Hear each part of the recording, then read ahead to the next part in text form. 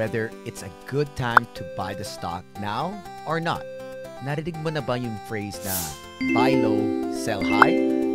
The next question is, how do you know which price is considered low and high? Walang time travelers sa atin and nobody can say for sure kung aakyat ba ang presyo o bababa. Otherwise, lahat tayo mayaman na. However, one thing that can help us determine the best price to buy is learning how to read historical patterns. Disclaimer, past performance is no guarantee of future results. It only helps us make outcomes become predictable. Sa paggalaw ng presyo, meron lang tatlong patterns or trends na tinitingnan: pataas, pagilid, pababa.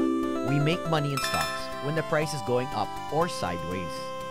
Especially for beginners, ayaw natin ang downtrend kasi dito nangangagaling ang risk.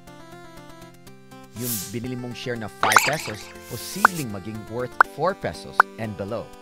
Only when you sell it back to the stock market do you lose money in stocks. Minsan, temporary lang itong pagbaba. Later on, we'll also cover how to manage risk. To see the price trend of a stock, we can look at its chart. You might have seen in movies kung saan pinoportray nila na ang stock investor ay laging nakatingin sa graphs sa isang computer monitor. Don't worry, little Tony. It's really not that hard. We just need to teach you kung paano siya gawin.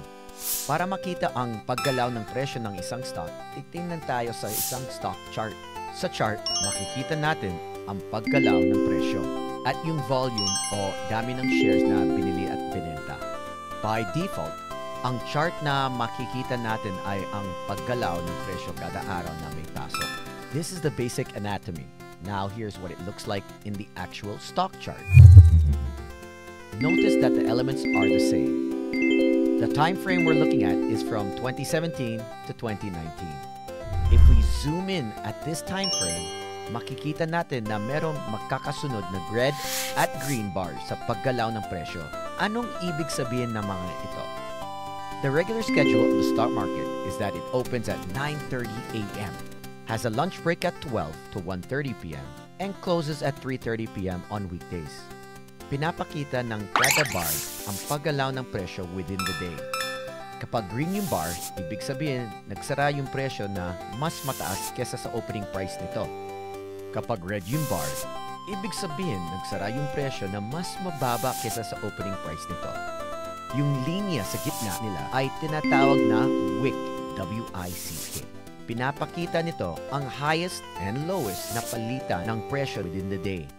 Now you know how to read charts.